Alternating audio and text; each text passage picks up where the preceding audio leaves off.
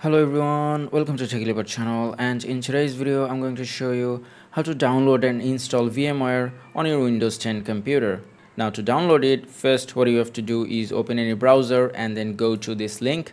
I will leave this link in the description of the video so that you can just click on this link and land on this page. Now once you're here, click on download for free and this will take you to another page, and from here click on go to downloads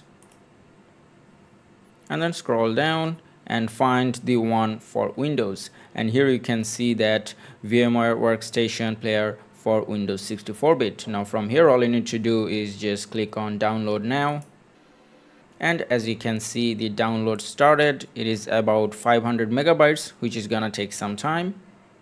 Now once the download is complete, all you have to do is just click on this file here and then click on yes, and that will start the installation process. Now we can just minimize the browser.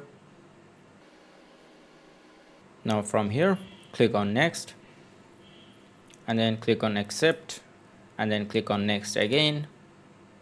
Now from here you can change the location where you want to install VMware. I'm just going to leave it default and then click on next, and in here I'm going to uncheck these two boxes and then click on next.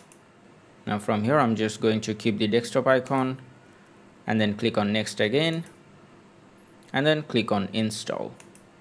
Now it is going to be installed, which may take a while, and once the installation is complete just click on finish, and here you can see our VMware icon. Now from here all you need to do is just double click on it to start VMware, and if you have a license key you can enter the license key, or you can just use the free version here as it is selected, and then click on continue and then click on finish, and here we have VMware. Now from here, to create a virtual machine or to install an operating system, all you need to do is just click here and then select the ISO file to install your operating system. And that is how you can download and install VMware on your Windows 10 computer. I hope this video was helpful. If it was, please give it a thumbs up and don't forget to subscribe.